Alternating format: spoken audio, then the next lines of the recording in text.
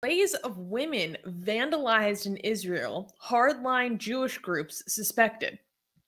For more than 2 years, starting in 2019, the Lonka Project's 250 plus artists have been working on photographing and commemorating the last remaining survivors of the Big H, which, as I will refer to it, which is the really horrible thing that happened to the Jewish people in World War II. We all know what I'm talking about now when I say the Big H. Okay. The exhibition started in April 2021, and since then, images of Peggy Parnass, a Big H survivor, have been vandalized 5 times.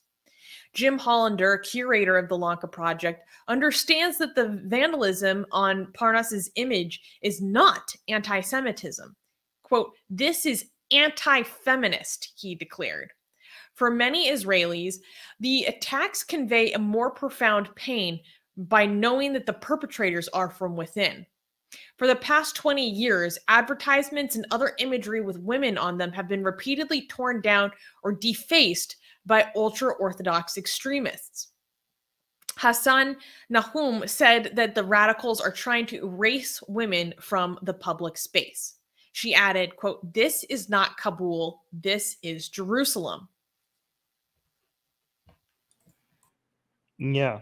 These kind of attitudes exist even in Tel Aviv. There's like a Jewish neighborhood, ultra-Orthodox Jewish neighborhood in Tel Aviv, and that I went to, and they do not like. When we went there, there was a woman with us, and they are not happy with if a woman is not wearing. It's like it looks very, very. I get the taste of Islam when I go there. It's like very aggressively anti-woman. And actually they had some posters there, and the person who was with us was translating the posters, and one of the posters was blaming a recent accident that some people died, car accident, on women wearing, not being decent, like that people died because women in our neighborhood are not following, you know. So yeah, this is like just a reminder that Judaism is a backward, anti-woman, barbaric, ancient religion. That the only reason why we don't attack it as much as others is because the number of people who follow it is less, and therefore less stuff happens when it comes to. And it's less likely to gain international attention because it affects such a global minority. Yeah.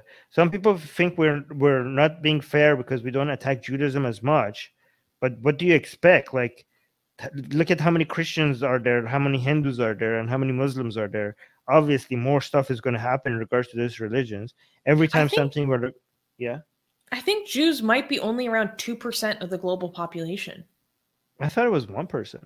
No, and also when you say Jews, you're talking that number is like not about their religion.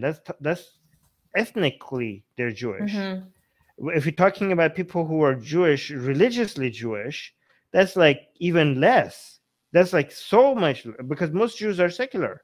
Mm-hmm. Most ethnic Jews are not actually religious Jews.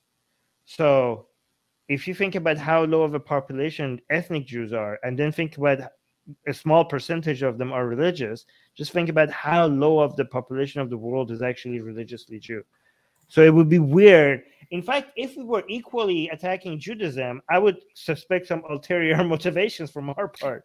Actually, you're right. Yeah, like imagine if we were attacking Judaism as much as Islam, Christianity, and Hinduism, then you guys in the live chat, you were like, what's happening? You guys seem to have been having like, like I wouldn't blame you if you were thinking that we might be anti-Semitic. If you're like, something smells off. Something is not right here. Yeah.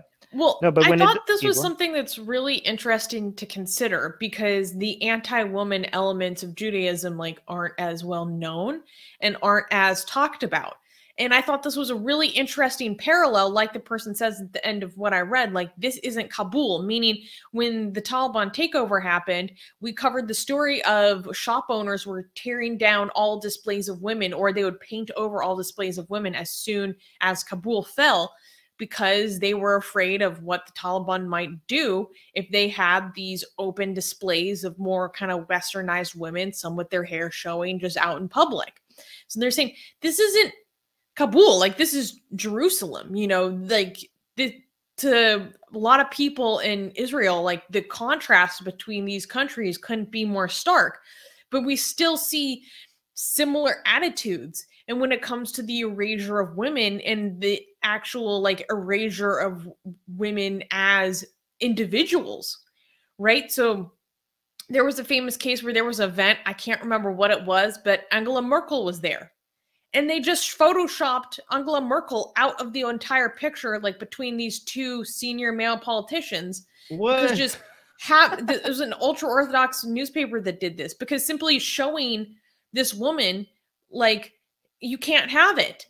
And it's such a, and this is like one of the most important leaders in the world. I mean, I know that she just stepped down, but you know, for what, the last like 15 years? Anyways, and this is consistent. Like there will be ads for ultra-Orthodox communities for women's products that will not show any photographs of women, because it's almost like the message I get from it is like, that's how shameful it is. And I was talking to Rivka about like, what do you think actually inspires like the total literal erasure of women?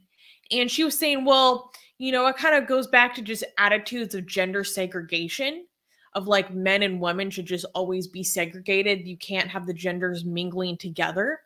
And then there's like arguments of modesty and generalized women's modesty. And then you could go even further and saying like the establishment of extremely strict gender roles. We're saying like the woman's fear is internal, like it's in the home, like she shouldn't even be seen publicly.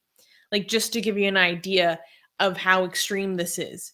And it's so hard for me to conceive of someone who is a Jew themselves, extremely religious, defacing pictures of survivors of the big H. Like, it's so sick. Like, I don't even have words for it. And just to show like how far this will go in twisting the minds of people. You're going to deface the face of a survivor of this event, that your heritage, oftentimes the attitudes of these ultra-Orthodox communities is to replace the 6 million, so to speak. Like one of the survivors of what happened to your group is like this elderly woman is beautifully painted to celebrate her resilience.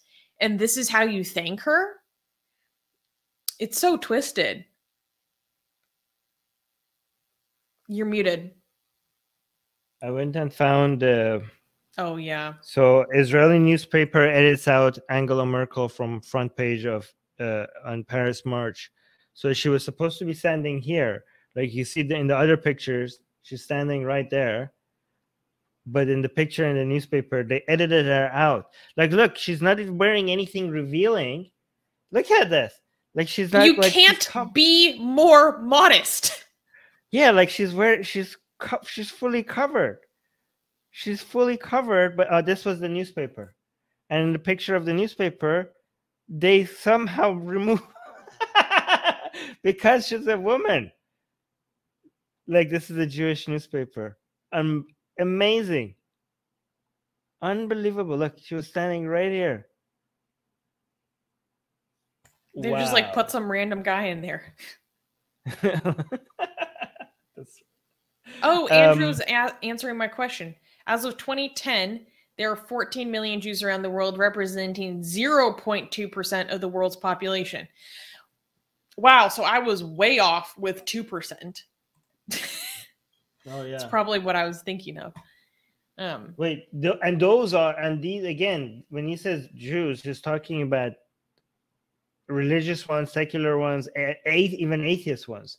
So when it comes to only religious ones, it's even much lower, right? Yeah, well, I was Googling for this statistic, and it said something like for the Jews that were polled, it was people who identified as Jew above all else was around like 14 million. Okay, okay. By the way, when I went to Tel Aviv, when I went to the Jewish neighborhood, they're like, people are not allowed to use the internet or what, like TV and stuff, and the phones, they don't, women are not allowed to like use like text messages and stuff like that. Like only certain people have access to it, but even those people, they're not connected to the internet. So like that means like there's, if they would never put a picture of Merkel in their paper newspaper, that means like these people have never seen Merkel. Like these people who follow the news don't even know what Merkel looks like. They don't even know what she looks like, because they would, in no newspaper they would include her. It's amazing. By the way, I know that there are a lot of religious people would have loved if Merkel was not a good leader, because the idea of women being able to lead, like if she had failed, it would have been so good for them, because they want to always say like, look, women cannot be in a position of leadership. Like we're not like their understanding is that they're not anti-women. They just understand nature. They're just like, they think like you're the one who's abusing women by putting them in positions that they're not fit to be in. You are giving them false hope about things that they don't have the skills for, and telling them that they can do things that they can't do, and putting them in positions where their nature makes them unhappy.